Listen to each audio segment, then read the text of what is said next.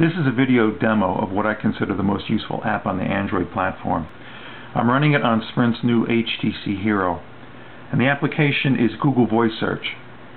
And I use it so often I put the icon right here on the home page of the phone. What I'm going to do is, for a test, I'm going to speak a medical term along with the partial title of a medical journal to see if Google can do a search and bring up a relevant result.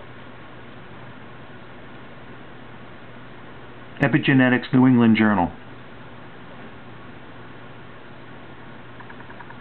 And here you see the first hit is a review article from last year in the New England Journal.